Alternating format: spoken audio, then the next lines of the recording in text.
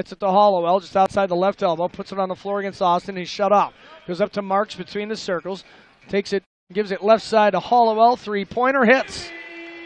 47-32 as Davis misses a right-hand jam, and here come the Hawks the other way. Marks with an alley-oop. Hollowell, oh, what a tip-in! Marks has it in the backcourt. Here come the Bayhawks. 23 seconds to go in the quarter. Lee knocks down a three from the left side. Nice little hop step, gets it to the rim, however, rims out on the attempt, and quickly the other way, we have an alley-oop. And once again, it's Putney. Still being put forth by Xavier Munford. Got to respect what he's brought to the table here tonight. Down low, Hollowell got loose. He lays it in.